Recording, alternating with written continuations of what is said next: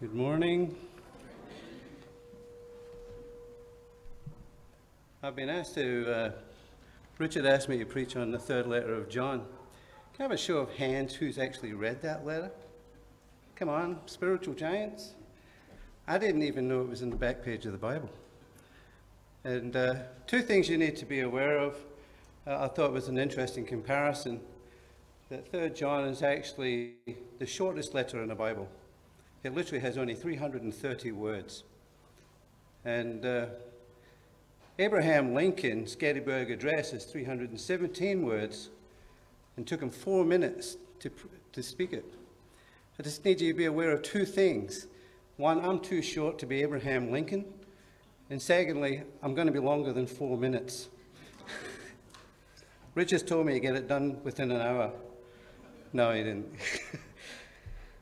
Anyway, let's read the passage itself. Thank you. Third letter of John. From the elder to Gaius, my dear brother, whom I love in the truth. Dear friend, I pray that all may go well with you, and that you may be in good health, just as it is well with your soul. For I rejoiced greatly when the brothers came to me and testified of your faithfulness to the truth, just as you were living according to the truth. I have no greater joy than this, to hear that my children are living according to the truth. Dear friends, you demonstrate faithfulness by whatever you do for your brothers, even though they were strangers. They have testified to your love before the church. You will do well to send them on their way in a manner worthy of God. For they have gone forth on the behalf of the name, accepting nothing from the pagans. Therefore, we ought to support such people so that we become co-workers in cooperation with the truth. I wrote something to the church, but Diotrephes, who loves to be first among them, does not acknowledge us. Therefore, if I come, I will call attention to the deeds he is doing and bringing unjustified charges against us with evil words. And not being content with that, he not only refuses to welcome the brothers himself, but hinders the people who want to do so and throws them out of the church. Dear friends, do not imitate what is bad, but what is good. The one who does good is of God. The one who does what is bad has not seen God. Demetrius has been testified to you all, even by the truth itself. We testify to him, and you know that our testimony is true. I have many things to write to you, but I do not wish to write to you with pen and ink. But I hope to see you right away, and we will speak face to face. Peace be with you. The friends here greet you.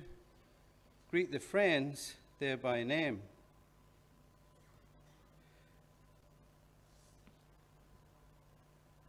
It's an amazing little letter, but this morning I want to look at the contents of this letter through the eyes of John's relationships with each of the three people mentioned in the letter, Gaius, Diotrephes, and Demetrius. And given that the focus of the letter was around these three men, our exegesis should also revolve around them. First, I want to do a bit of background, briefly dealing with the authorship of the three letters. And to put it simply, most traditionally accepted authors of the letters is the same author that wrote the Gospel of John, and which was John the Apostle. And over time, that's been challenged by people like Richard Buckham and several other guys back in the 19th century. But to put it simply, there's a large, and it appears to be a vast number of stylistic similarities between John's Gospel and the Johannine letters, and that's undeniable, and coupled with an inconsistency of internal and external support and evidence, one must be convinced that the best candidate for the authorship of the letters is John, the Apostle. The dating of the Gospel is predominantly around the early to mid-90s.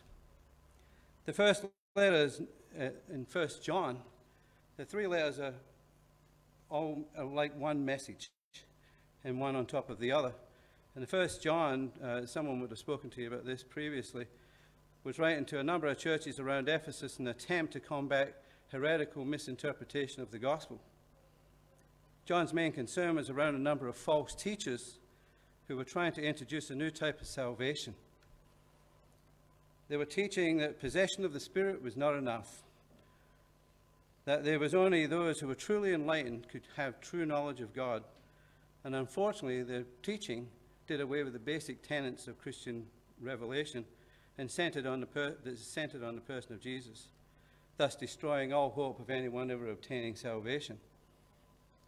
And it's possible that the teachers that you read in 2 John are those teachers that left that church when John notes it in chapter 2, verse 19. The 2nd and 3rd John, both letters were concern visits of itinerant teachers in a different manner in which they're dealt with. In the 2nd John, the recipients are warned not to be given hospitality because they didn't proclaim any sound doctrine. While 3rd John, the opposite was encouraged. In the church, they were supposed to keep supporting true teachers and the gospel, and people like Gaius, who showed generous acts of hospitality. And it's unfortunate that it appears that probably the rest of the church, or most of the church, didn't follow Gaius' example. The true control of the congregation seemed to be in the hands of a person named Diotrephes, who had a dominant personality and probably one around whom the false teachers associated. Now, while John Stott rightly believes that the 2nd and 3rd letters should be read together,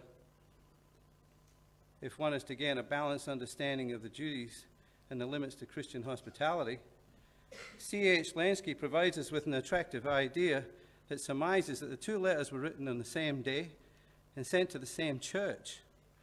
The 2nd John was to the congregation, and the 3rd one was to one of its members, in this case, Gaius. If we're looking at the verses 1 to 4, the letter begins, "From the elder." And it's an interesting little phrase, "from the elder." And in the Greek, there's a thing called an article. And the article's attached to the word "the." And it makes a significant difference to the word elder. It modifies it. And you would understand it if I said in the beginning, as John says in John 1, in the beginning was the Word. We know the Word is Jesus. Well, here, the idea of the elder was very significant. And the elder almost and must mean John the Elder himself. And the phrase the elder could unequivocally only belong to one person, and it's significant that it can't be just about one of many other elders. Thus, John the Apostle wrote a gospel of these 3 letters being understood as the elder, and it brings a higher level of authority to the letter itself, if John the Apostle is writing it, than it would otherwise have been. And this is because John was the last and strongest link of the apostles to the actual physical presence of Jesus.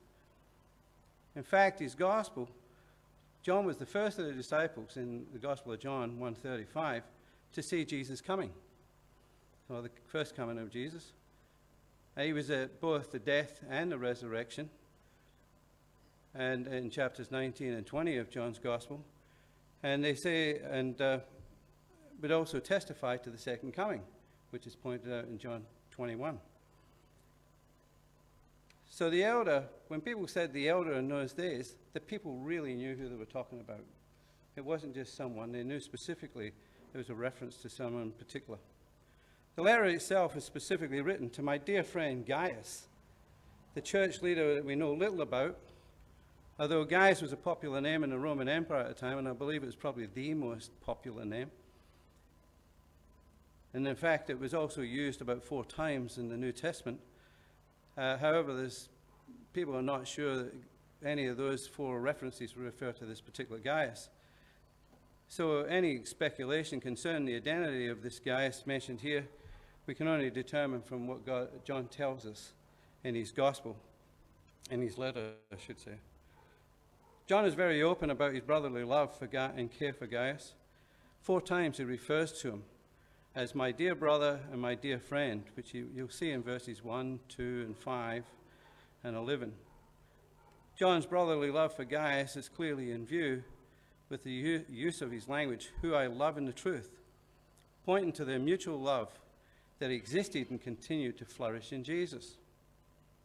In the three letters, we should be carefully note that the idea of love and truth are significant, not just passing comments. For John, love and truth is instructive and essential to our lives together in Christ. For John, all human love starts and begins with God, and our life of love must find its ultimate grounding in that love of God. Moreover, the participation we have in the love of God creates the grounds for our Christian relationships, and the love that creates both a life of sharing and a life of giving.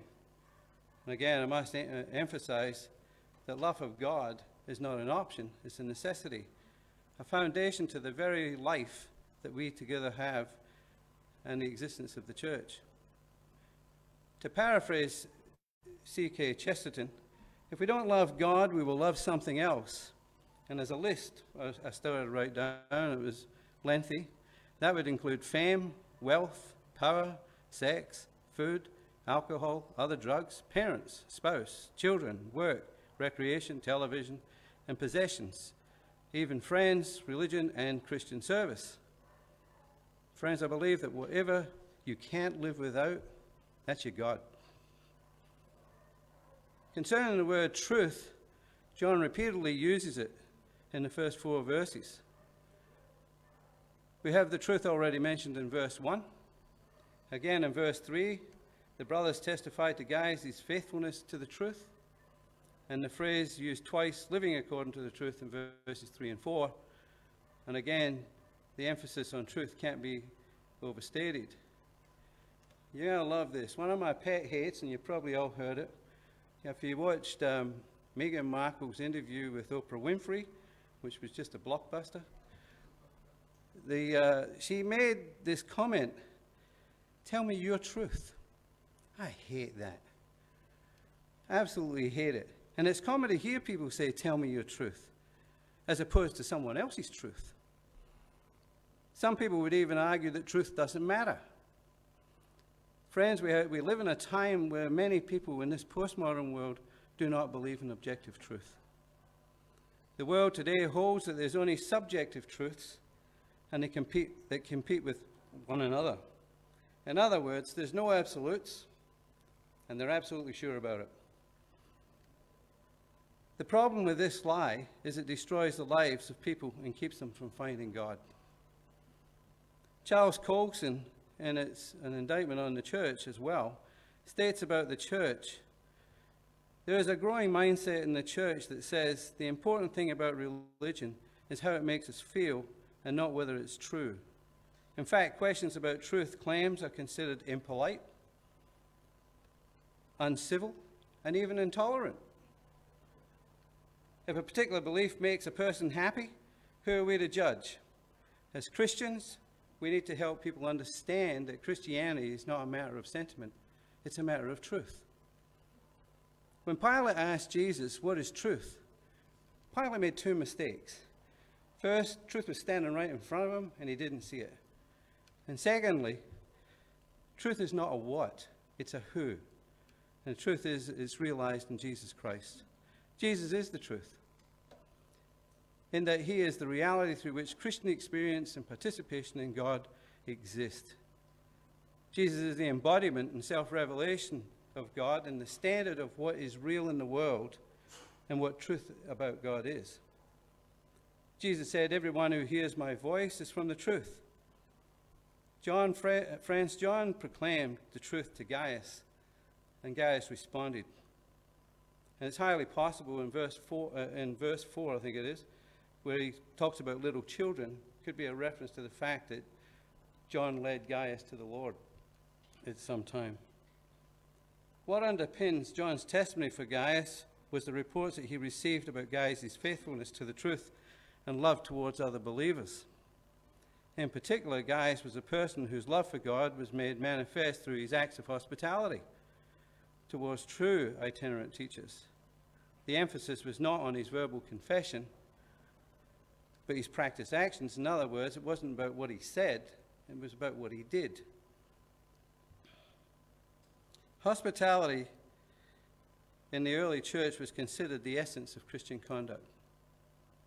And itinerant teachers would expect such accommodations if they visited a town and within a local church and reported back to how they were treated. And that was a common practice. And this reporting back was probably how John found out about Gaius' acts of hospitality.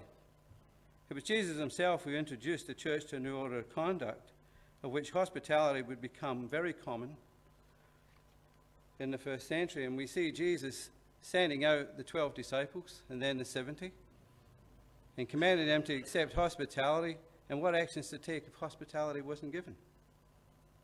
And we find that in Luke chapter 9 and chapter 10.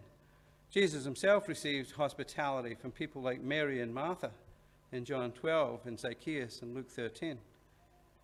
Paul received hospitality from Lydia in Acts 16. And Paul also encourages us and the Lord's people to practice hospitality, which you'll find in Romans 12 verse 13. Thus, the early church, hospitality provided an extended family for traveling preachers. It was a support base that they otherwise wouldn't have had. Friends, when missionaries go out and we support them in some way, whether it's through prayer, finances, gifts, it really enforces upon them that they're not there by themselves. John's language shifts in verse 5 for where the attention was past and present, what he had done and what he continues to do, to the future tense, where he encourages Gaius in what you will do. And he provides 3 reasons why Gaius would do well in sending people out in a manner worthy of God. David Jackman believes that there could be no better or higher standard of generosity to emulate. The first reason was for the sake of the name. It could only be one name, and that's the name above all other names, which is Jesus. In Acts 5, verse 41, the disciples rejoiced when being whipped for the sake of a name. The early church used the name as a synonym for Jesus. And the name not only expressed the nature, but also the authority and character behind the one who had the name. They would receive no help from pagans. Nothing has changed. Today, missionaries are predominantly supported by the church. And the sad fact is that in Australia today, there's 55,000 different charities, all asking for money and support in some way. But we should, in my opinion, take care of the missionaries that are sent out so that others in the church would support and proclaim the gospel, which brings me to the third point that John was making, so that we may be co-workers together with the truth. The word we here is emphatic. John is making the point that hospitality is something that we should do. Or as previously said, as Paul said, practice it. Something that we should practice over and over again. Again, we should know that in supporting missionaries, we're helping God, love and truth go out into all the world, a world that's void of love and truth. In verse 9 and 10, Gaius' commendation, after Gaius' commendation, I should say, John shifts to condemn an individual named Diotrephes, who dominated a local assembly and set his affections on an entirely different set of values to that of the gospel. John's charges against Diotrephes are fairly straightforward. John had sent itinerant teachers to the church with a letter of introduction, which is the way and practice of the day. When someone was sent out, they would always have a letter of introduction from someone who was an authority. But Diotrephes rejected it. And it's believed that that letter that Diotrephes had was not one of the 3 letters that John writes here, but a separate letter, and probably got destroyed over time, or maybe he just threw it in a rubbish bin. But it had no. But anyway, he didn't recognize John's authority at all, and he actually slandered the apostolic community and refused to show them hospitality. In addition, he prevented other believers from helping them, even to the point of putting believers out of the church. And the interesting part about that is he must have had church authority to do it. Your congregation, a pastor just doesn't chuck a person out of the church. the congregation would have to have supported him on it, which tells you something about the congregation that was in trouble. He also prevented other believers from helping him. And then he threw them out of the church, all because he loved first place. David Jackman makes the point, in such a church, the Holy Spirit would have been jumped out long ago. And we often ask, the Diotrephes type people, do they exist? Back in 1985, I lived in a town called Hamilton in Victoria. I was the manager of my company, and they'd sent me to that wonderful little place. And being a city boy, it was just a thrill to go and live with amongst 26 million sheep. And but I went to this particular local church, and it had a wonderful pastor and his family. And this pastor, over the 3 years he'd been there, started off with a congregation of 20, and within 3 years he had it to about 150, slightly above. Pastor's still a good friend of mine, but the pastor decided that he had to move on and go and do his doctorate, which he got permission to leave the church. And so the church brought in this other guy. And this guy was a real piece of work. And he within 6 months, he took the congregation from 150 back to 20. And it was wholly and solely his approach. I was in his house one day, and he said to me, "What do you think about ABC?" And I said, "Well, personally, I don't agree with it." He said, "Well, it's my way or the highway." So I went to the Baptist church.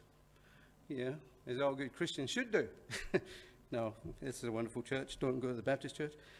And but it shows that people like, and that pastor was eventually pulled out of that church, but the damage was done, and it only took him 6 months to destroy a work that had taken 3 years to get it where it was at. And also the reputation in the town of the church was shot to pieces as well. So, these people do exist. But Diotrephes, in this particular letter, it could be argued, was void of love and truth.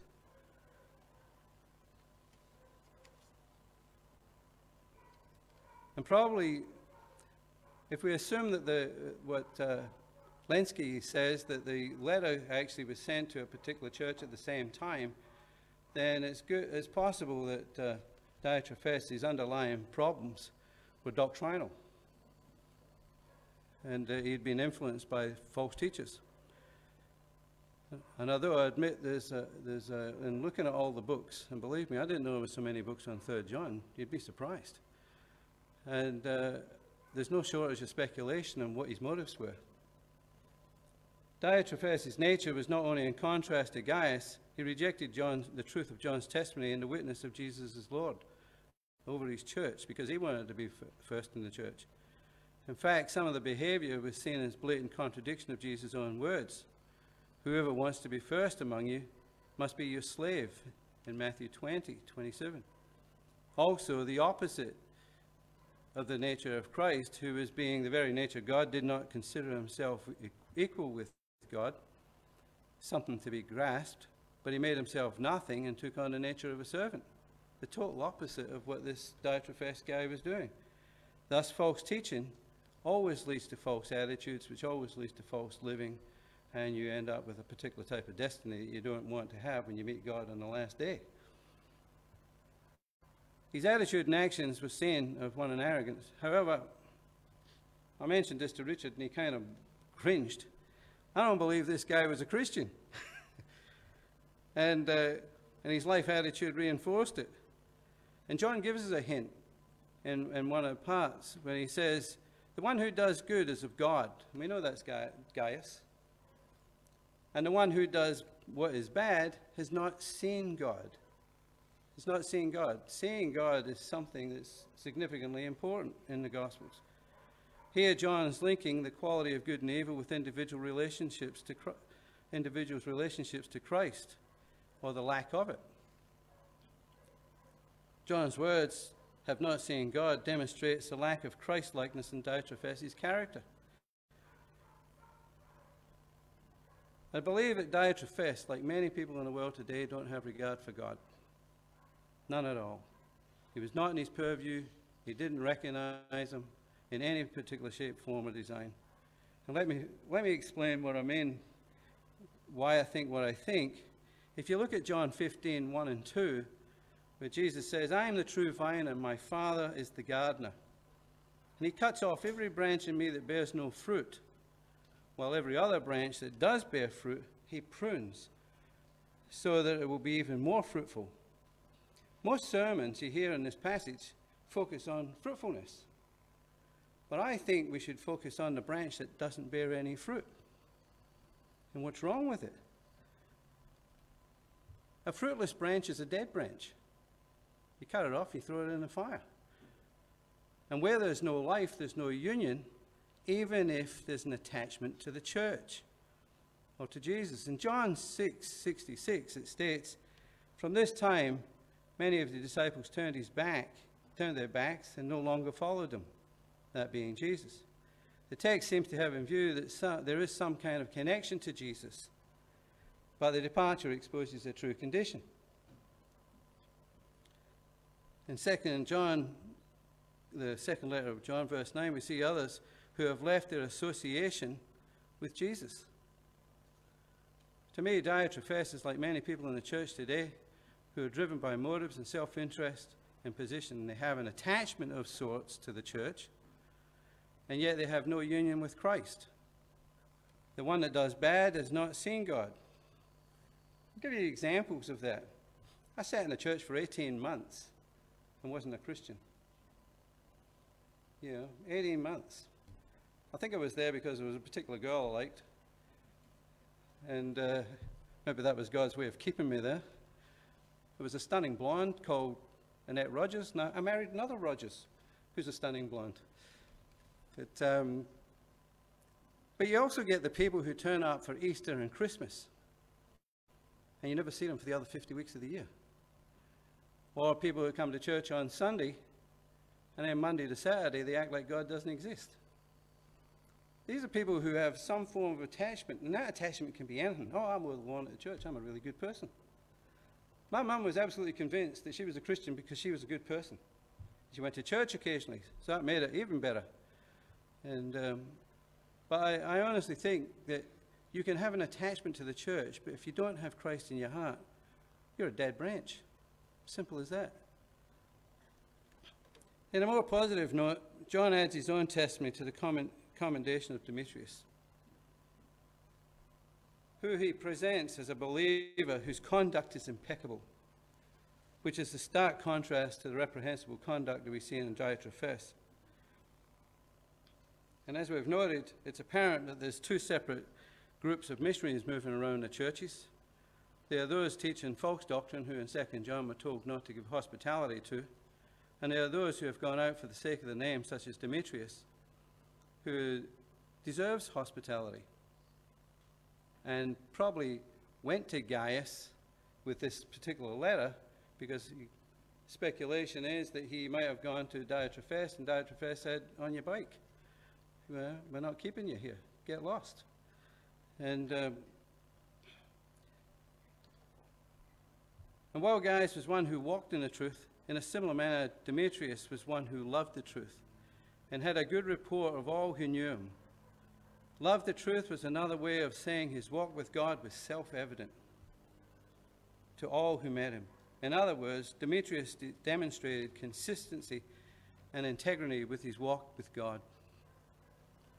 I really wish my particular life would have such a testimony when people would look at me and say, boy, here's something different about him. Sadly, I always fall short of the glory of God. But it would be something special. I've met people in my life.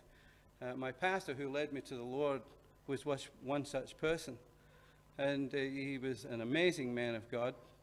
And basically, believe it or not, I became a Christian because of his character. He was a guy who actually practiced what he preached. And that had a powerful influence on my life. And that's the type of guy that this Demetrius is. He's a guy that will change people's life just because by the way he lives his life.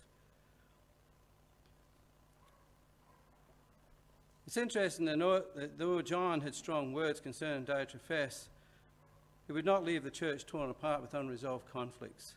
So he expected Gaius in some way to restore some of the harmony, but if he couldn't, then John would personally come and deal with him. The letter itself ends with a warm personal manner with a familiar Jewish greeting, "Peace be to you," which was significant to Gaius because he was having all sorts of trouble and would have been under anything but peaceful situations. John also asked Gaius to pass on his personal greetings to individuals and by name. John's loving care for the church showed that at heart John was a true shepherd. He loved his people and he wanted to take care of them. And that's the purpose of the letters. John was encouraging the church to stay true to the path that Jesus would have them walk. Hospitality is a relationship with God worked out in our service to one another. It truly is an expression of God's transforming power of grace. John uses words such as love and truth to describe the conduct, the kind of conduct we're to have in God's people in the world that has no regard for God.